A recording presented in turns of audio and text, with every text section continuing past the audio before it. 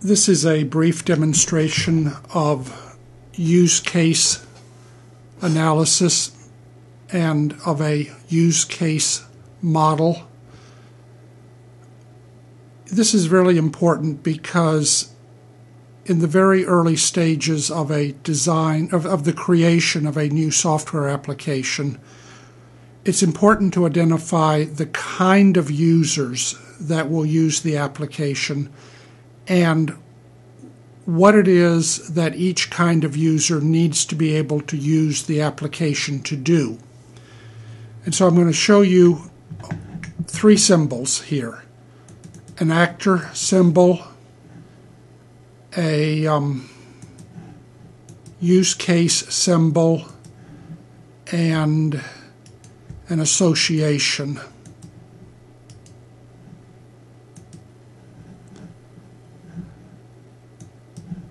I need this symbol that wasn't available a moment ago.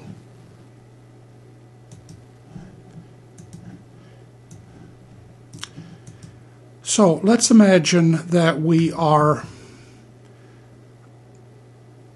preparing we're thinking about an application such as an ATM machine for a bank, the software behind the ATM machine. So the first thing we need to ask ourselves is, what are the different kinds of people that are going to need to be able to use this application? And one of them is customer.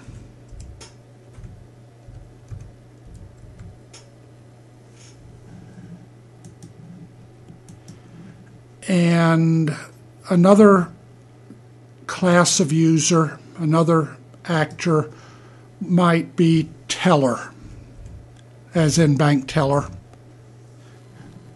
And again, I'm not trying to be technically correct here. I'm just trying to illustrate what this is about and what the parts of it are.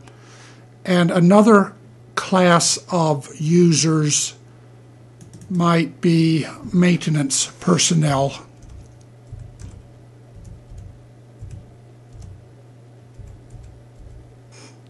And by this I mean the people who might have reason, for example, to run diagnostics on the machine or to add cash to the machine. Now, what is one of the things that customers need to be able to do with this application? Well, they need to be able to check balance.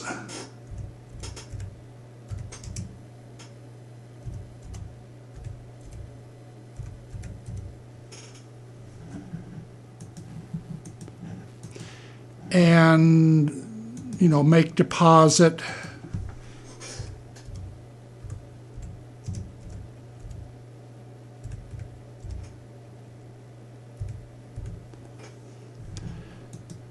That's enough for illustration purposes. You don't want tellers or maintenance people making deposits, but just bear with me here. There may be reason to allow tellers the ability to check someone's balance in an account, but not to make deposits. What else might tellers need to be able to do?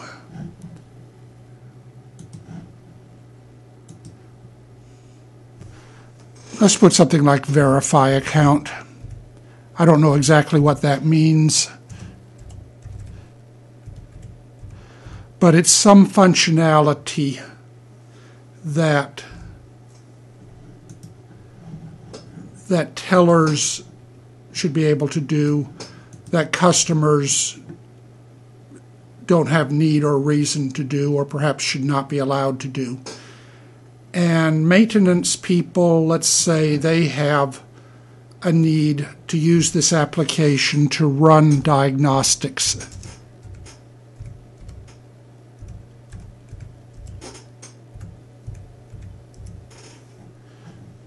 You certainly don't want customers running diagnostics. And for that matter, and let's give the maintenance, no, that's enough. So you've got three kinds of users here: customer, teller, and maintenance person. Notice that the actor is named in the singular, even though this is a class of person. So customer means the class of all customers.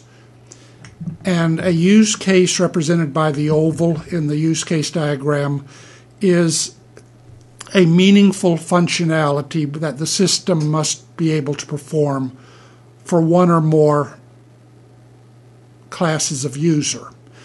Now, this is analysis. When somebody gets over later into design, obviously there's going to have to be a login ability. But no customer or anybody else goes to an ATM machine because they want to log in. So technically, login is not a use case. But in design, it's going to have to be implemented by the programmers because it's necessary. And a part of the login functionality that the programmers are going to have to deal with is that the login has to be done in such a way that it's possible for the system to identify the class of the person who just logged in. So if somebody logs in as Joe with this particular credential, password or something, the system has to know that either this is a customer, a teller, or a maintenance person. And the system will therefore, after identifying the role of the person who just logged in, will present the user an appropriate screen. So the screen presented to the customer after the customer, logs into the system will be the screen that allows the customer to check balance, make deposits, and whatever other things that the customers need to be able to do. Likewise, the teller is going to have his or her own screen that will include the options that tellers need, and likely maintenance people.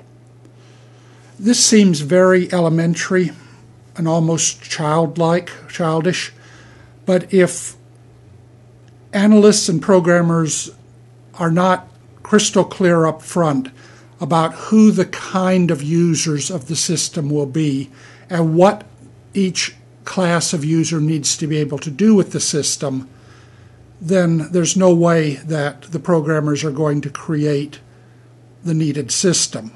Again, this is called use case analysis. This is a simple use case diagram, and this is certainly something that managers, administrators, and end users can look at, understand, and even participate in the creation of. Thank you.